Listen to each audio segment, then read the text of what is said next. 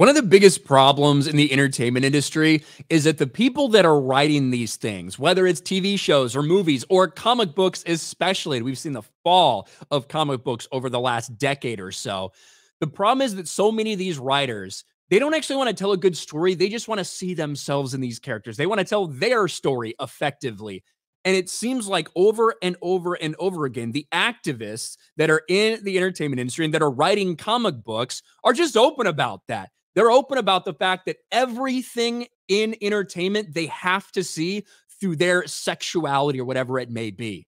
I thought this was interesting. Max von Priestley over here saying superheroes are a very queer kind of story. Most superheroes are in the closet.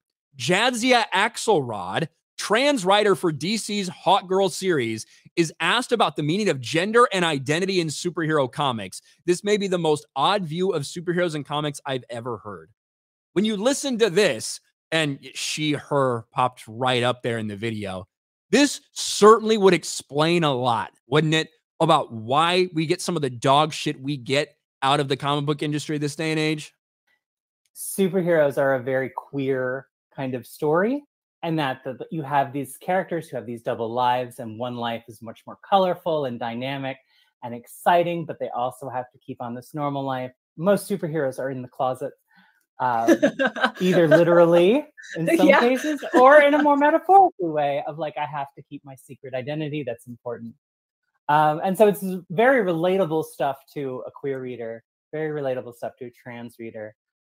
And even these characters, their secret identities, that's it. The fact that they have a secret identity, that means that it's very much inherently a queer story, because guess what? We sometimes feel like we need to hide that part of ourselves. Oh, I feel like I have an identity crisis. I feel like I sometimes don't know who I am. So that means it's a queer story. That means it's a gay story. That's why they have no problem making so many of these characters gay, because this is how they view this shit. They think that a secret identity inherently makes something relatable to queer people.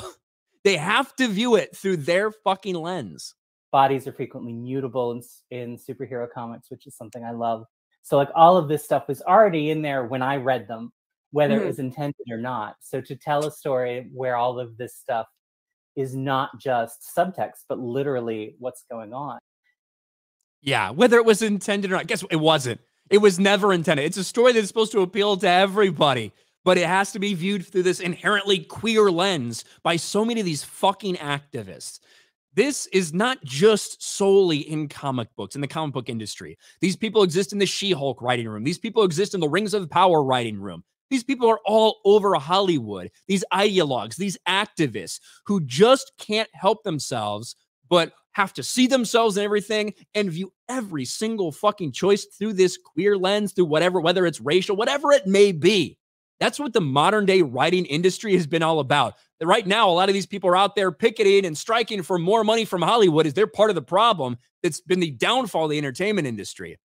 But when you hear things like this, you just can't help but laugh at the clear explanation as to why the comic book industry and so much of entertainment is the way that it is.